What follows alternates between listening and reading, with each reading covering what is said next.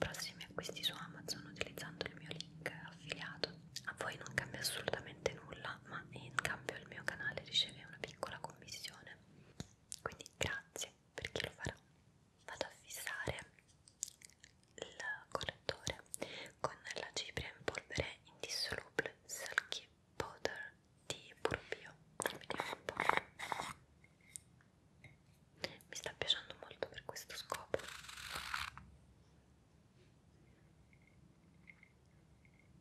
E nel frattempo vi racconto un po' dell'esperienza con Delia e con Sara. Dunque loro sono arrivate a casa mia a Roma il 2 di novembre e abbiamo trascorso insieme i giorni fino al 5. Ci siamo divertite, ma soprattutto abbiamo avuto modo di parlare tantissimo. Al posto del fondotinta fluido metto questo di Kiko, Wayless Perfection, un fondotinta compatto in polvere che si può usare anche con la spugnetta bagnata, però non mi va.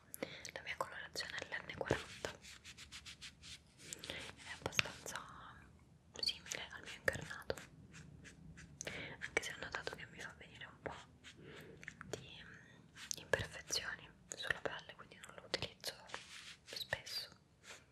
Comunque dicevo, abbiamo avuto modo di parlare tantissimissimo di tante cose, anche molto private, molto personali, e personalmente mi sono trovata davvero molto bene. Sara l'avevo già conosciuta a Bologna, e chi mi segue su Instagram lo sa perché avevo pubblicato con lei alcune fotografie e in quell'occasione avevamo girato un piccolo vlog per il Sana, la fiera del bio, insomma, e avevo avuto di lei una bellissima impressione di una persona con una mentalità molto aperta, nonostante la giovane età, di una maturità spiccata che ha reso piacevole le nostre chiacchierate.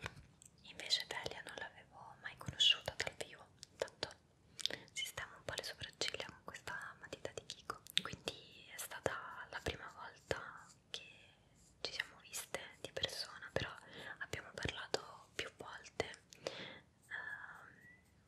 per messaggio e ci eravamo confrontate su diversi punti e avevo anche avuto modo di capire un pochino la sua personalità da alcuni commenti che aveva lasciato, per esempio sul gruppo di ASMR Italia oppure sotto i miei video, e mi aveva dato anche lei l'impressione di una persona molto intelligente e dalla mentalità aperta e disponibile.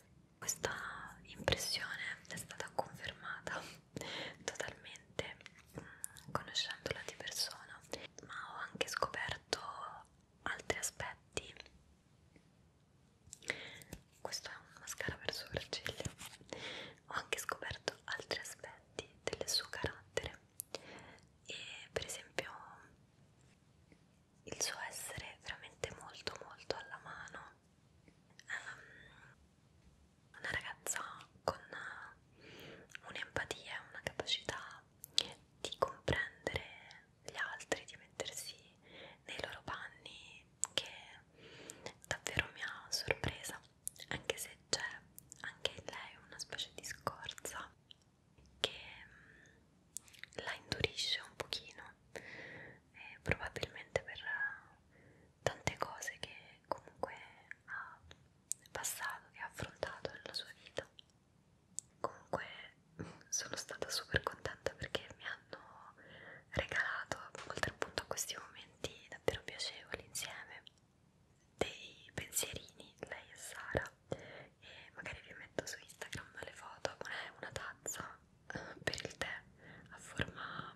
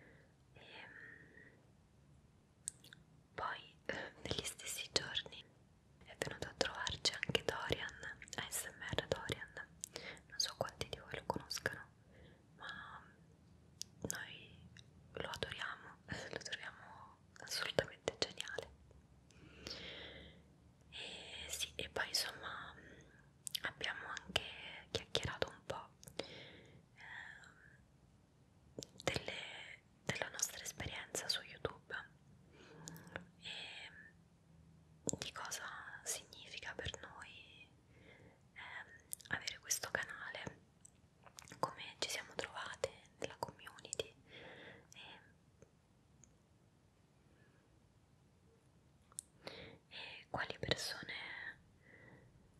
ci apprezzano di più e quali invece non si trovano in linea con i nostri modi di fare e insomma si scoprono tante cose chiacchierando ed è davvero istruttivo conoscere nuovi punti di vista e accorgersi degli altri, di come la pensano. Mi è sembrato che ci conoscessimo da una vita per la confidenza, che siamo riuscite in pochissimo tempo a instaurare, però allo stesso tempo è stato uno scambio continuo, un continuo impararsi. Con questo pennellino faccio poco contouring, utilizzo la mia terra di Wycon come al solito.